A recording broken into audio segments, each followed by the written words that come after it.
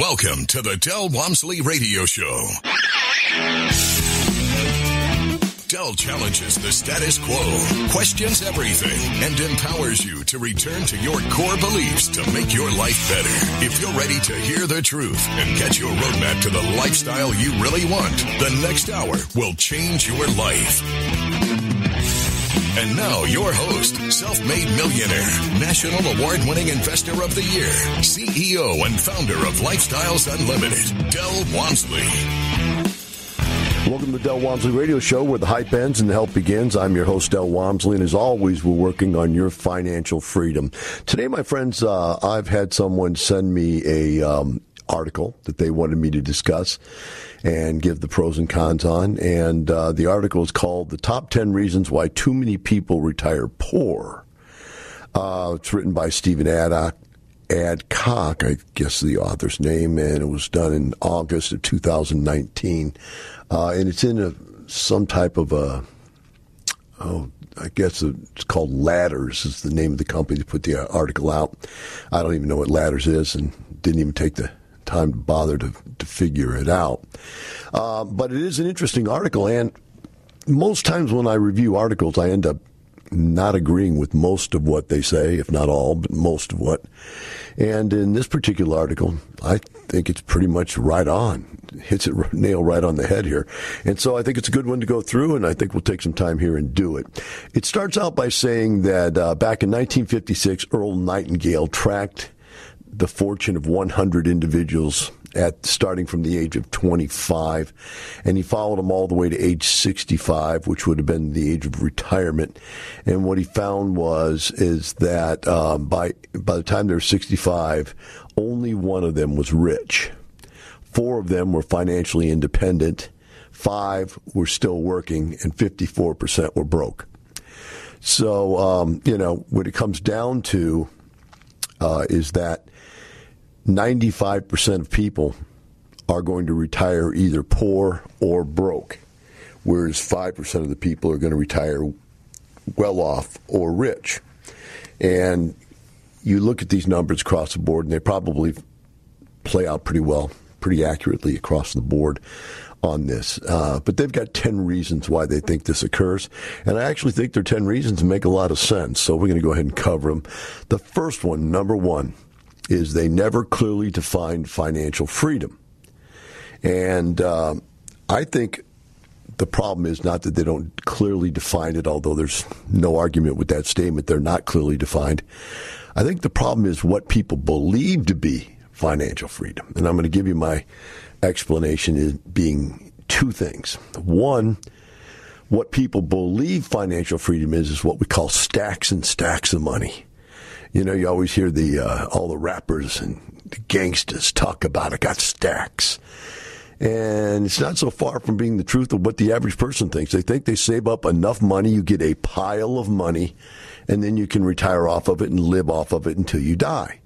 So the idea is if you pile your pile high enough, it can support you until you die. Challenges to that theory, starting off with, is that sometimes you can't get that pile that high. Sometimes you live longer than the pile.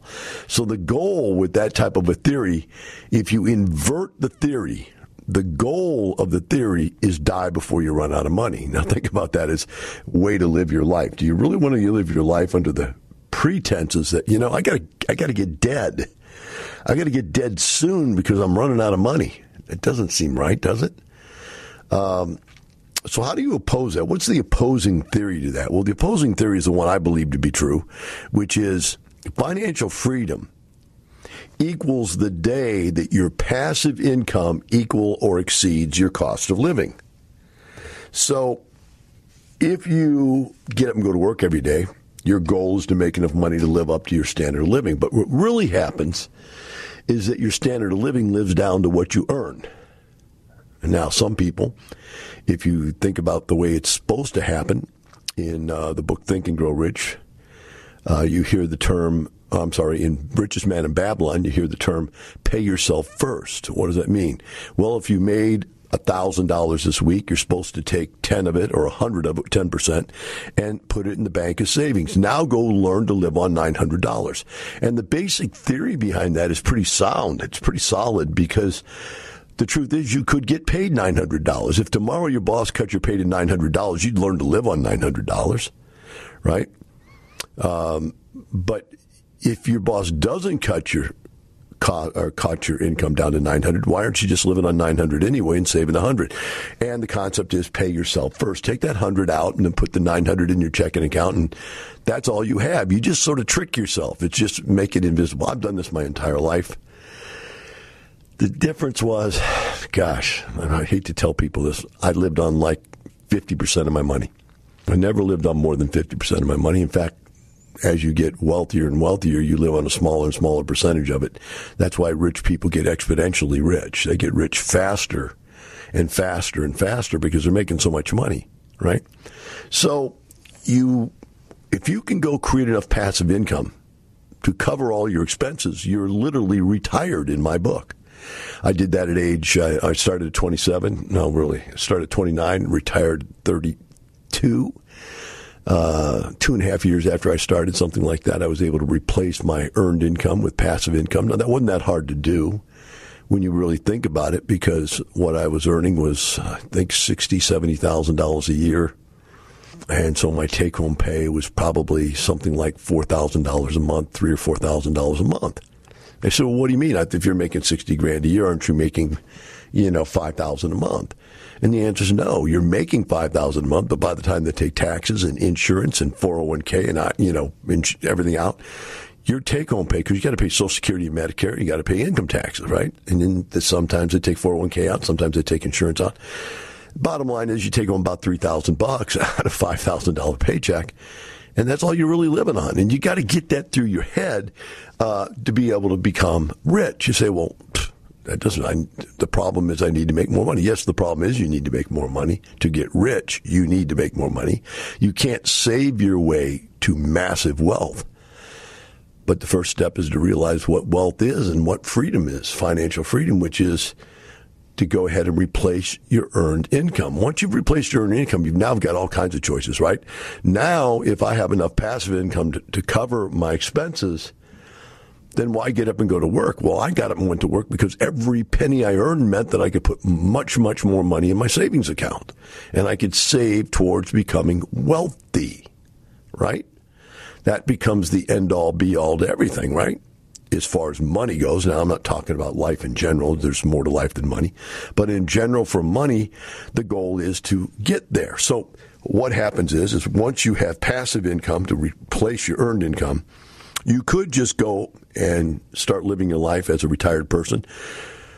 That doesn't happen very often. What normally happens is people that figured out how to replace their passive income go, man, if I can replace my passive income, why don't I just add more of it? Right? If I can get up to $5,000 a month, in fact, if I was earning $5,000, I only needed $3,000 to replace my income. If I can get up to $3,000, why not bring it up to $6,000? And now actually double the standard of my living. And then if I don't increase the standard of my living, now I'm saving twice as fast. And you get the picture here within no time at all. You're compounding your wealth and you're becoming very, very wealthy. But it all starts with the picture. It all starts with clarity. What does financial freedom really mean? It means you have income that you are earning passively. That's what financial freedom means. That's what retirement is. Retirement is not an age. People believe it's an age. It's not an age. I have people in our group that retire in their 20s all the time. I retired in my 30s. I was a little slower because I didn't have a mentor to help me. But it's not an age, right? And it's not an amount of money. It's an amount of income, which is a completely different point of view. So if you can get that, you're well on your way to the biggest and most important first step towards accomplishing financial freedom. Is just understanding what it means. And for you, you need to go and figure it out. Get your paycheck out with your spouse. Something you never do, which is to talk about money with your spouse. Get your paycheck out and look at the deductions and look at what you actually take home. That is what you need to replace with passive income. Now we'll talk about on the next step is, okay, how much money do we have to invest to try to get there? Where can we get more money to try to invest to get there? How can we get better returns on what we invest to get there, et cetera, et cetera. The rest all falls into place. But first of all, you have to understand what it is you're really trying to do. We'll take a short break. Be right back with the Del Walmsley Radio Show.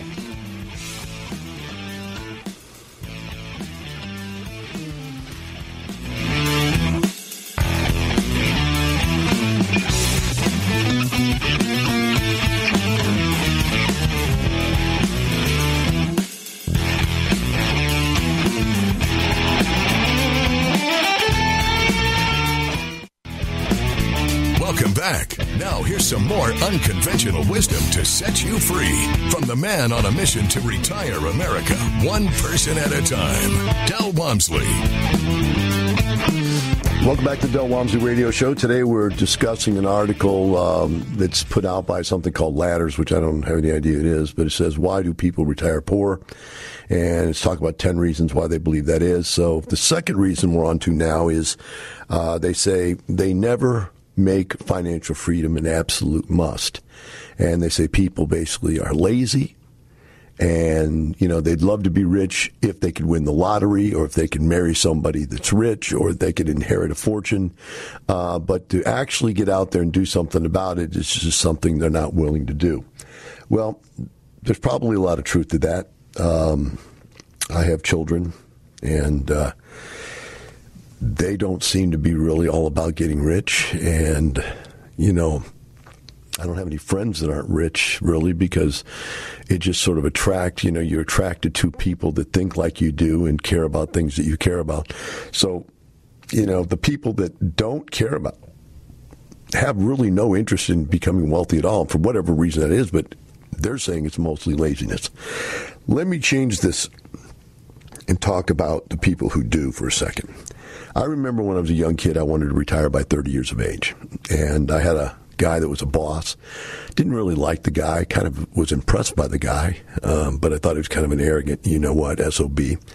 And but his theory was that he was going to work twice as hard, twice as many hours a week as anybody else, and double the amount of money he made by working twice as hard and twice as many hours. So I ended up working for him. So his theory was we work 12 hours a day, 6 days a week. And whatever that comes out to be, 68 hours or whatever I think it is. That was the idea. And because of that, you'd make a lot more money than you would normally make. And his theory was, you make twice as much as everybody else. You save half of it or better. And especially if you're working 12 hours a day, 6 days a week, you really don't have any time to spend it. Take my word for it. There was barely enough time to get up, get a workout in, and go to work all day and all night, come home, get something to eat, go to sleep, boom, do it all over again. But I lost all the money in the stock market. Not all of it, but most of it in the stock market crash in 1987. And I woke back up the next day and thought, man, I worked for 12 years, 68 hours a week to get what? To get a pile of money. And the pile of money was taken away from me overnight. And that's when you realize a pile of money doesn't really do you much good. It's not the pile. That's not the goal. And so I went looking for other ways because I said, I can't work 12 hours a day, 6 days a week to catch back. I can't go back and redo 12 years of my life to get caught right back up to where I was at. That just wasn't acceptable.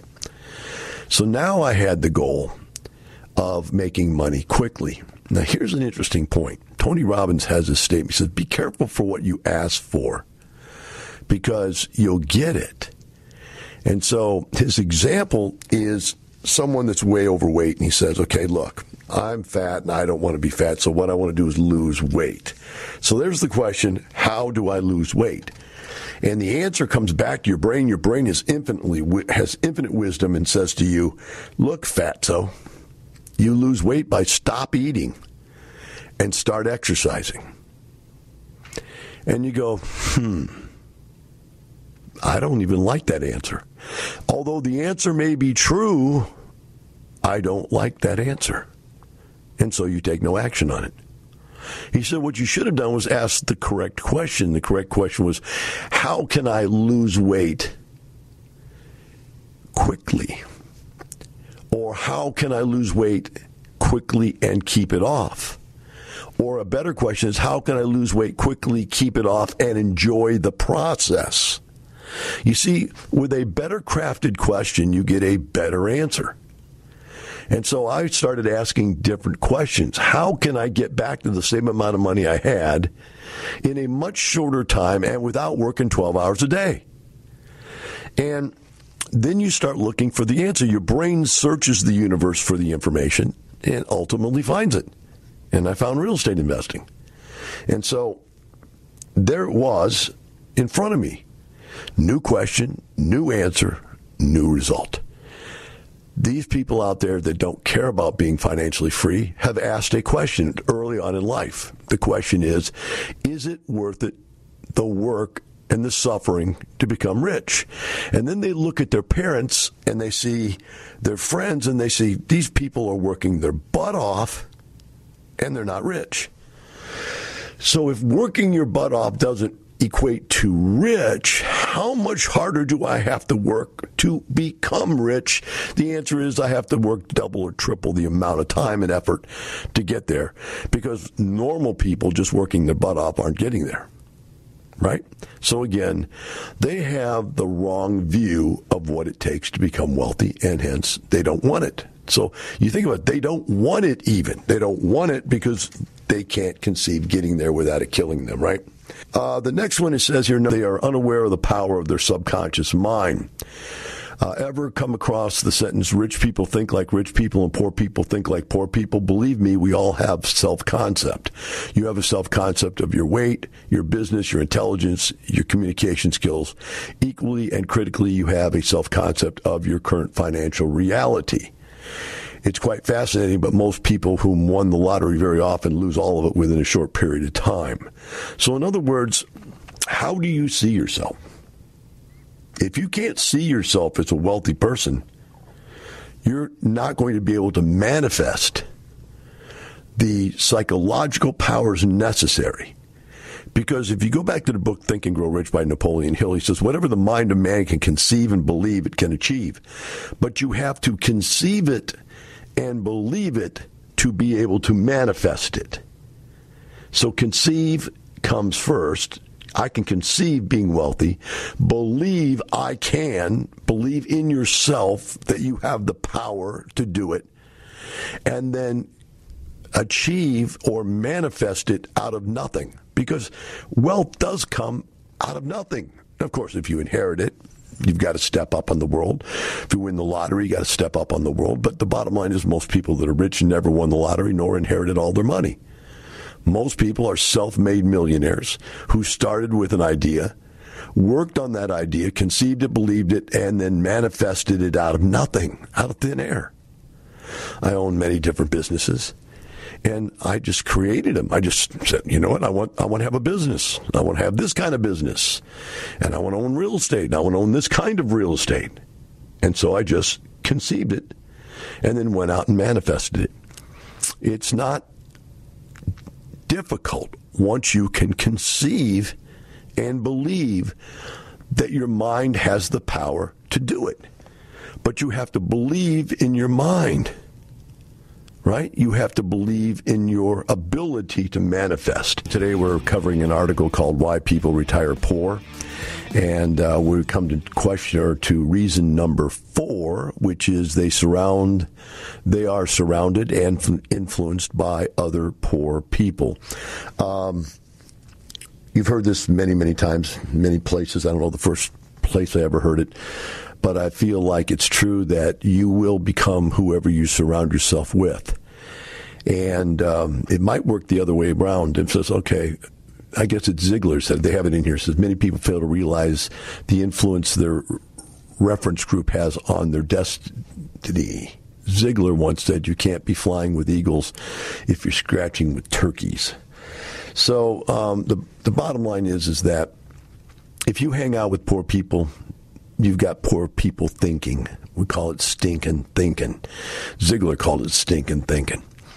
And the only way you can get rid of stinking thinking is to bury it.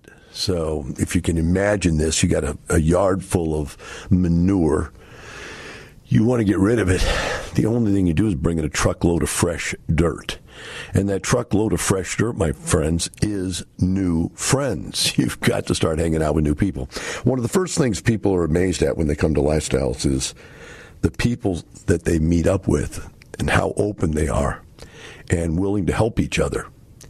And it's a like-minded community. I've worked very hard for 30 years to create a community of people that are all filled with one basic concept, which is the abundance theory. There's enough in this world for all of us, as opposed to the zero-sum gain theory, which is for me to have $1, I've got to take it from you. And I think that is what most poor people believe, that the world is unfair because the rich people take all the money and the poor people don't have any left, as opposed to rich people's belief that rich people create money and they have leftover money to give to other people that don't know how to create money. So who do we give it to? We give it to employees.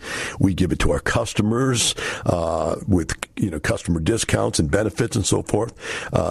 We give it to the government to help run the country and or to be given back to other poor people. So you have to change that theory of how you see the world. That zero-sum gain isn't going to make for success in life. You have to. In fact, I have a theory. If you help enough other people in this world get what they need, you can have whatever it is in life you want. And people tell me all the time, Del, that's just stupid. And I go, what do you mean that's stupid? He goes, well, I helped somebody once and I'm not rich. I go, once? Once isn't enough. If I had one red house, I wouldn't be rich because that's only helping one family have a nice place to live. I have thousands and thousands of units over my lifetime of being in this business, so I've helped thousands and thousands of families to have a clean, functional place to live at a fair price.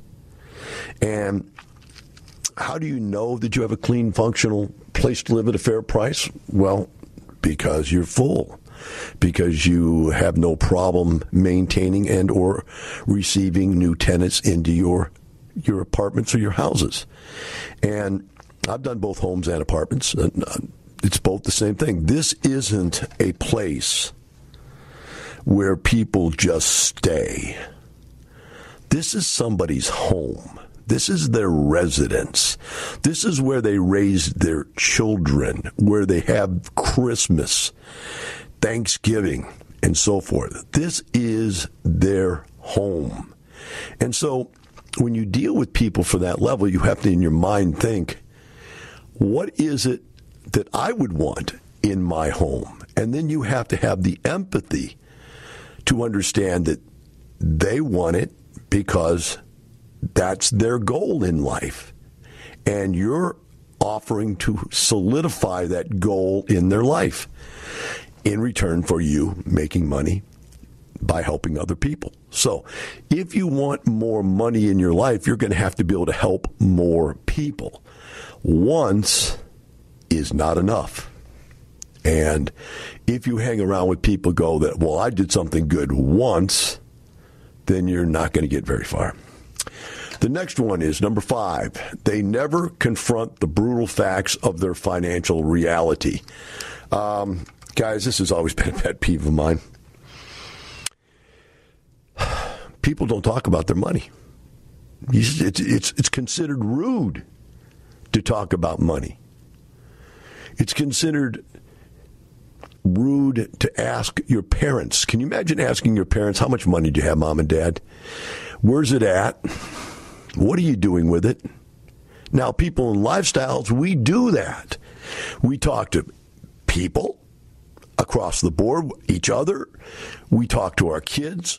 We talk to other people's kids. We teach people where the money's at and how to invest it. And we talk about it. But if you can't talk about it, and I tell people this all the time, Del, please help me figure out how to become financially free. I go, okay, tell me what you got. Well, I can come up with. No. You know what happens when you talk about money? Rich people hide that they have money, and poor people brag that they have money they don't have. Everybody wants to lie about money because they're talking about their ego more than they're talking about facts. Well, if you don't understand the facts behind money, if you don't realize what you really have and where it's at, then you can't understand. Let me give you an example of what I mean by that. Let's say I'm talking to the average person out here. So, Bob and Julie, do you have a home? Yes, you do. Okay, how much is that home worth? Well, it's worth $300,000, $400,000. Typical median price right now for a home in Houston is probably around $300,000. So I have a home that's $300,000. Okay, so is it paid in full? Or no? Okay, well, how much do you owe on it? Well, I don't know. What is your mortgage payment? Well, they don't even know what their mortgage payment is. And of the mortgage payment, how much of it is principal? How much is interest? How much is taxes? How much is insurance? Well, I can't really tell you that either. Okay, let me ask you this. You've got a home and you've got some equity. Let's guess. Let's say you owe $100,000 on it. It's worth $300,000. So you have $200,000 in equity in your home. Answer this for me. How much money came in the mail last month or any month last year from your home? Did your home, that $200,000 that is yours in that house, did it pay you any money? And they go, what do you mean did it pay me any money? A house doesn't pay you money. I go, my houses pay me money. I go, well, that's ridiculous. No, they do. So what about if we took the $200,000 out of the house and put a 3% interest mortgage on it? So we could go out there and earn you 10% on that $200,000. That'd be $20,000 a year. But I'd have to pay a mortgage payment. You're already paying a mortgage payment. All we're doing is adding $200,000 at 3%, which would be $6,000 a year. So now you're making $20,000 a year on that money, and you're paying an additional $6,000 a year in interest. Wouldn't that be a smart thing to do? Now you're netting. That house that you're living in is now paying you $14,000 a year. That's the facts. They don't want to confront the facts. Let's talk about your 401k and the facts, right? How much does your 401k pay you each month? Well, it's making money, it's invested. No. Let's not lie to ourselves. It's not making you any money. You are paying it. Each and every month of your life, you're putting money into that thing. You're paying into it. Now, think about if I told you I wanted you to buy a rent house. And here was the theory behind the rent house. I want you to buy this rent house. I want you to go ahead and pay mortgage payments on it every month and not rent it. But the goal is that 30 years from now, the house will be paid off and I'll have the value of the home plus whatever appreciation there is. That's the goal of your 401k. At the end of 30 years, you will have it filled up. It'll be worth something, and maybe it will have appreciated. But if I told you to do that with a house, you'd go, that's the dumbest thing I've ever heard. And it is. It's as dumb as having a 401k, which is just plain stupid. Because you're paying into it every month. Think about if you had that $500 to $1,000 you're sticking in there every month, in your hand, in your pocket, that you could go invest. Think of the money you could make. But to do that, you'd have to admit to the facts that almost everything you're doing with your money is wrong. In fact, I'd be willing to say everything you're doing with your money is wrong. Or what I call oxymoronic. In other words, what you should be doing with your money is exactly opposite of what you do with your money. Number 6, most people don't save. I don't know if I even need to go into this one. Either you do or you don't. We've talked about this earlier. You live on less than what you make. Pay yourself first. That's the basic concept, right? But the concept here is that you end up what we call killing the golden goose. In fact, it's such a good story, I think I'll tell it when we come back. We'll be right back with the Del Walmsley Radio Show.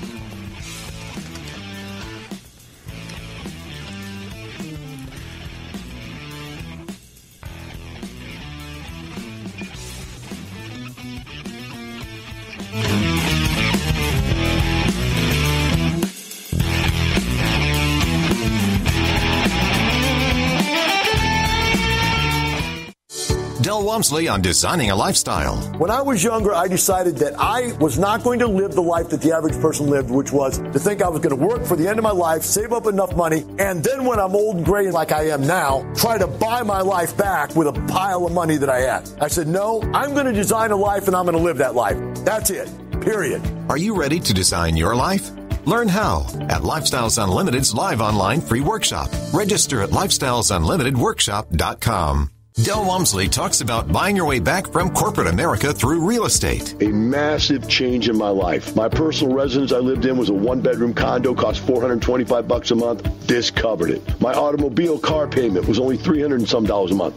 This covered it. I was buying my way back from corporate America. I could feel it. Lifestyles Unlimited will teach you how to buy your way back from corporate America. Get in control. Get into our live online free workshop. Register at lifestylesunlimitedworkshop.com.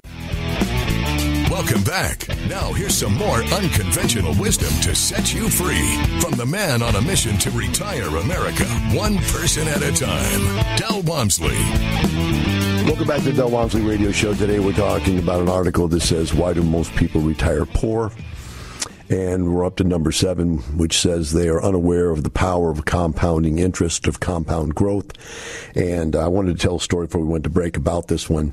And I've modified the story. It was a fairy tale when you were a little kid. It's called The Goose That Laid the Golden Eggs, right?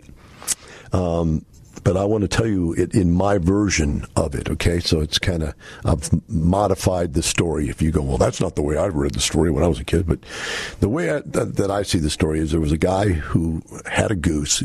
One day he walked out to the barn and he found the goose had laid a golden egg. And he didn't really know what it was, so he took it down to downtown and took it to a jeweler, and jeweler goes, yeah, it's a golden egg. And he goes, wow. He goes, you're rich. You know, that's a lot of money. So the guy got the money. He sold the golden egg, and he was so excited about having this easily acquired wealth of money that he went out and went to the local bar and bought everybody drinks and dinner and spent all the money. No time at all, he's right back to being a poor farmer. So lo and behold, he was destitute, and he kept looking for this goose to lay another golden egg. And the goose never did lay another golden egg because he neglected the goose, right? Because he was out there spending all his money and having a great time and considering himself rich, he didn't come home and farm. He didn't feed the goose. He didn't clean the goose. And the goose was laying around in a bunch of goose manure. And so the goose got sick, and eventually the goose died. What did he do? He cut the goose open to try to see if there's any more golden eggs inside. And there wasn't any more golden eggs inside, right? So there's an alternative method or an alternative story here. And the alternative story is that along came a goose investor named Del Walmsley. And this investor in geese, and especially like golden egg geese, came along and saw this guy was neglecting this goose, and he was saying, wow, this stupid goose won't lay any more golden eggs. I don't even care about it anymore. And so this goose investor named Del Walmsley bought the goose from the farmer. He took the goose home. He cleaned the goose up, got him a nice place to live, sort of like rehabbing the goose, as we would rehab a property. He rehabbed the goose, fed the goose, took it to the doctor, got it some medicine, in fact, gave it some steroids and got it much larger. Now the goose was big and strong, and guess what it did? It laid a golden egg. Now, this goose investor, Del Walmsley, could have been a wholesale flipper guy and taken the egg and sold the egg, or flipped the goose for money for a profit. But he didn't do that. He's an investor, not an outvestor. And so what he did was he got the golden egg. He went and took the golden egg and bought another goose. And, traded the golden egg for another goose and brought the two geese together and raised the geese together. And guess what happened? All of a sudden, there was all kinds of little baby geese. And goslings, I think they're called. I'm guessing at that one, but I think that's the word. But there's all these baby geese, and he raised them and fed them and took care of them, and they all grew up. And then all of them would lay a golden egg. And he took all those golden eggs, and he bought more geese, until one day he had hundreds of geese laying eggs for him. But then one day he got tired of being a goose guy and going out there and feeding and cleaning the goose bends and everything. And he wanted to grow faster. So what he did was he went and he sold his flock of geese. Instead, he bought cows. And he put the cows, because they were passive income, he put them out in the field, and he didn't have to clean them. He didn't have to feed them. He didn't have to take care of them. The cows were like passive, giant apartment complexes, passive income. And when the cows had calves, they had big calves. So they reproduced massively along with producing milk.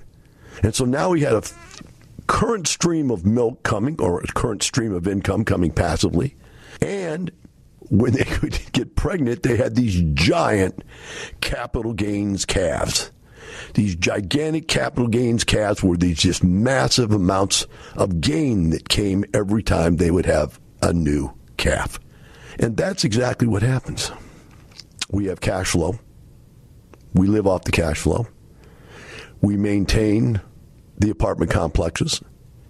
We have other people do that for us because that's not our job. It's not a job. It's an investment. We don't work in a business. We work on a business. But then every once in a while, man, that thing's gone up in value so much you refinance out a giant capital gains calf. And all that money comes out tax-free. One giant capital gains calf. Love that story. Took a little of what do you say? There's a word for it where you make up your own story, and I did on that one. Number 8, they work for money as opposed to having money work for them. You get up and go to work every day because you're working for money. I get up every day and my money is working for me. That's the difference between being passive, being financially free, and having passive income as opposed to get up and go to work every day and having a job. They cannot conceive what passive income is. In fact, even when they go to buy real estate, they turn real estate into a job. They go to work every day, right? They do their own rehab, their own maintenance, their own repairs. They do all their own leasing, and it becomes a job. So even real estate can be turned into a job, and that's not what we're trying to do. We're trying to create passive streams of income. Number 9, reason they retire poor is lack of knowledge, skills, and coaching to become financially free. My friends, it's time to get into lifestyles. You need, right now, knowledge, skills, and a coach. That's how you will overcome retiring poor. And last, they have no plan. And we have a plan.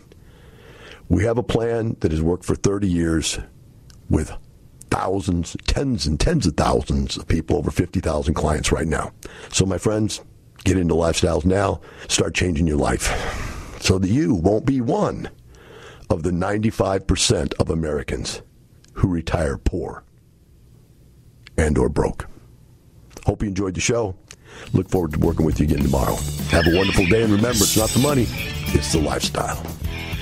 The information and opinions you hear on the Del Walmsley radio show are those of the host, Del Walmsley, his guests, and his callers, and do not necessarily reflect the opinions of this station, its affiliates, its management, or advertisers. The Del Walmsley show is for entertainment purposes only. Please consult a professional regarding your personal investment needs. Nothing presented on the Del Walmsley show constitutes an endorsement, recommendation, offer, or solicitation to buy or sell any product or security.